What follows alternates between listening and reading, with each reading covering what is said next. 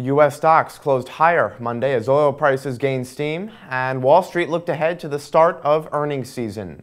All right, let's take a look at how the markets did today. There you see the S&P 500, the Dow Jones Industrial Average, and the NASDAQ all higher, a sea of green on Wall Street.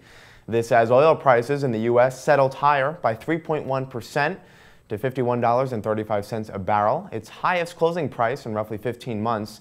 The rally was fueled by remarks from Russian President Vladimir Putin saying his nation, which is not an OPEC member, would participate in the cartel's upcoming plan to cut production. Well, shares of drug maker Tesaro spiked some 18% after its ovarian cancer drug niraparib yielded positive results in a trial, as reported by The Street's Adam Feuerstein.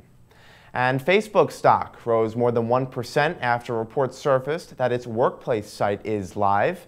The platform allows employees to communicate with each other and aims to compete with rival Slack. And those are your headlines on this Monday. Keep it right here on TheStreet.com in New York. I'm Scott Gamm.